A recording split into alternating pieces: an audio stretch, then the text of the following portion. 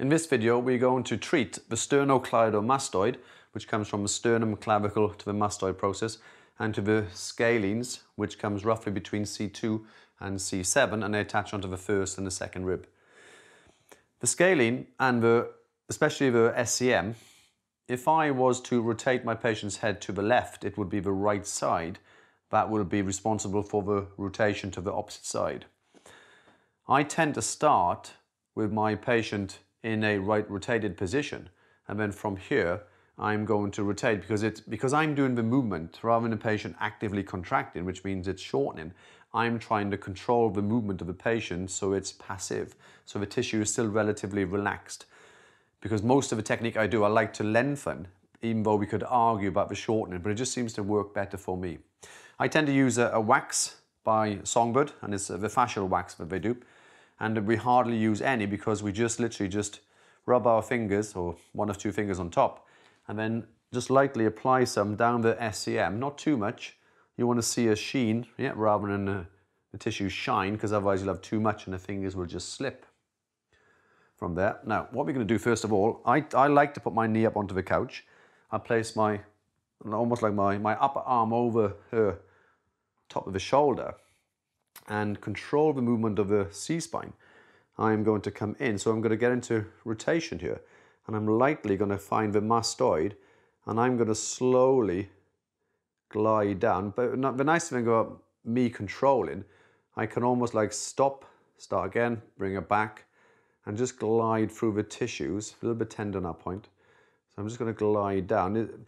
We have a natural tendency to slip off, and the SCM is almost like this rope-like structure here. So be careful on pressure, especially anterior to this cervical, where the carotid pulse is, etc. And not many patients like pressure here.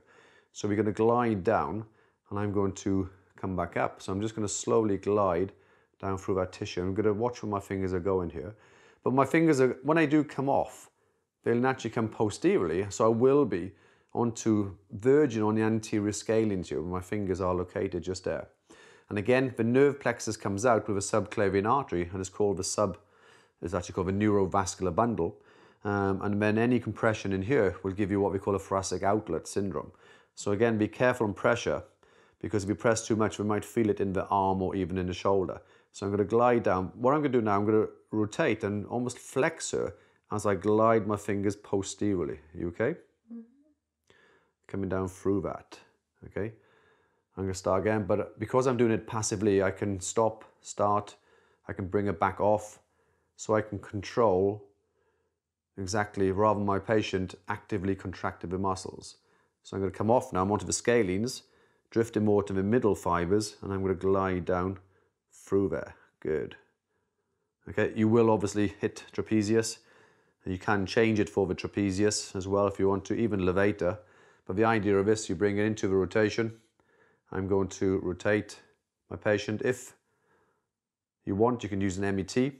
If the patient rotated to the left, she actually contracts the right side. After the 10 seconds, I would normally say to my patient, take a breath in. And as I breathe out, do nothing.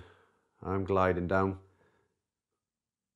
So gliding down through it. Now I'm off the SCM, I'm onto the scalenes. I'm going down through the fibers, and I'm going to rotate and flex and glide across. Be careful, because they are quite fibrous in many patients, and they are very tender. So sometimes less is best in terms of the fascial treatment for that. And there we have soft tissue techniques for the sternocleidomastoid and scalenes.